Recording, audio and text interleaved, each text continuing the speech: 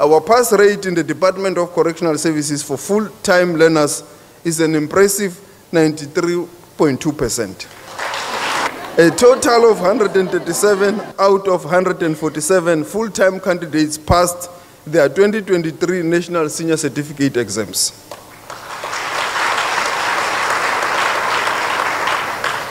We also have part-time registered learners in DCS.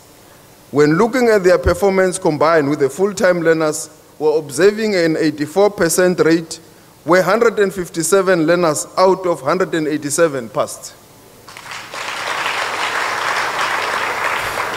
Furthermore, 100 of these learners achieved a bachelor passes. Inmates in KwaZulu-Natal have achieved a 100% matric pass rate in all 4 correctional centers. These centers are amongst the 9 top-performing correctional centers in the country. Elizabeth Dlamini from Gauteng, who is serving a sentence of 20 years for murder, is amongst the top achievers. Even though she's behind bars, Dlamini says she intends to further her studies. Her plan is to study psychology. Did very well for myself considering the age. I'm 40 years of age, but then I did very well for myself. I couldn't even believe that I can do this, but I did it. Devon Jacobs, who is now a parolee from the Western Cape, wrote the exam before he was released last year. He is over the moon with his results and believes he's been given a second chance. He obtained 7 distinctions.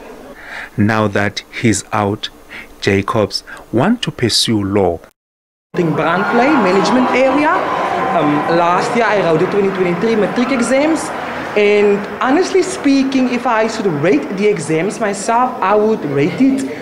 It was quite easy according to me. I achieved 7 distinctions in all my subjects, and I'm the second best performer. Amongst the challenges faced by offenders once they are released is the struggle to find employment. Lamula has urged employers to give ex-convicts an opportunity.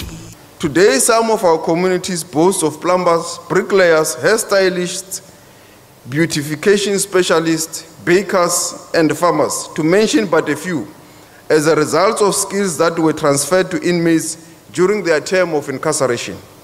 We have equally offered employers resourceful, gainful, and adaptable employees who are contributing towards the growth of various companies across the country.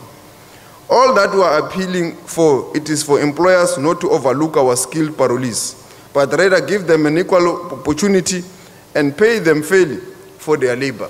Lamula says the department plans to open additional correctional services schools in other facilities countrywide as the number of inmates increase. Mlondi Khatebe, SABC News, Durban.